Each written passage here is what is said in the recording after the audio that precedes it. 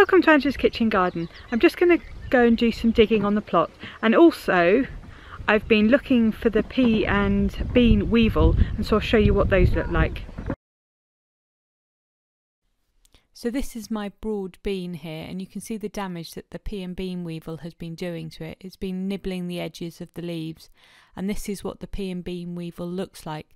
They're very small little brown bugs.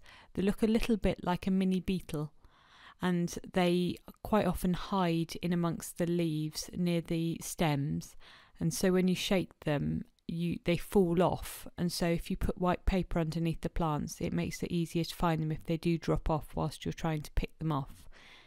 And so now I'm going to be getting on with my digging.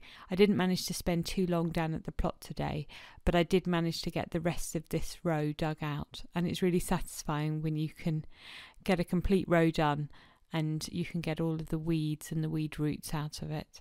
I'm still finding lots of perennial weed roots in here. I've got lots of nettles and things like that, but this bit's looking quite good now. And so I'll show you the bucket of weeds that I managed to dig out. I got quite a lot of weeds out today and lots of weed roots as well. So I'm really pleased with that.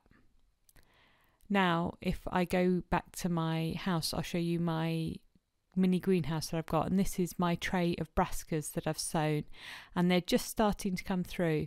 And then here I've got 2 trays of sweet peas, and they're just starting to come through, and so they should look absolutely gorgeous soon. So I hope you liked this video. If you did, please give it a big thumbs up and subscribe, and check out my other videos.